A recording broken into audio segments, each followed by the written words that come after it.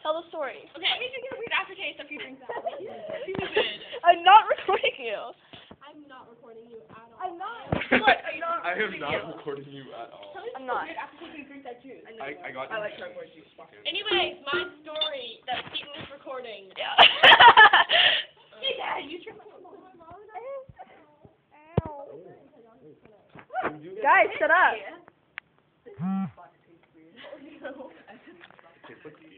Guys, I want to hear it. No, it's really. I'm drugging the juice boxes. Anyways. Wait, I saw on the news that on Halloween they like laced candy with marijuana and pieces. Oh, okay, not really. Anyways, okay, this kid. Okay, stop. She's telling her story about her beach-smelling hair, right? No, tell me this. Well, I'm just recording. Anyway, so my mom and I, we're driving down to the beach, and we're like, okay, we take like the toll road because we don't want to go through any low water because my mom's car's like this far off the ground. She's like a little BMW convertible, and so like we're driving and like we make it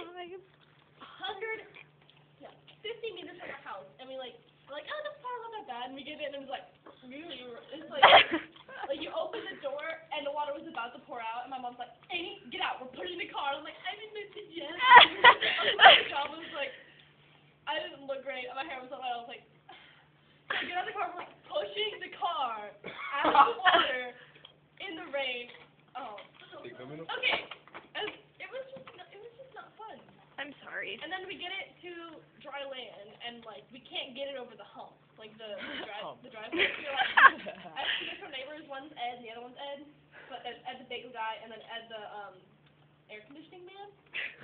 Oh my gosh! I think does he live in the Woodlands or at the beach house? They I don't think any of them. Oh, I'm thinking of Steve or something. Anyways, we go. Anyways, is it a word? It's non-standard. Non-standard is slang. Anyway, we go over. Knock on Ed's door, and we're like, which one? Ed the bagel guy. He makes really good bagels. I have some at my house. The bagel guy. Anyways, okay, so we go over, we knock on his door, we're like, please help us. And he comes out, he's like full gear, like boots, like black, like shiny stuff that repels waterproof. There we go.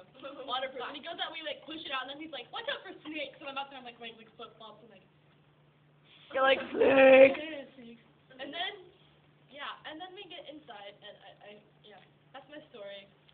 And then we didn't know how we were gonna get home because my mom's car would start like after we finally like elevated it, and we just started the car, and it wouldn't start. So we had to get the tow guy. I heard he was like.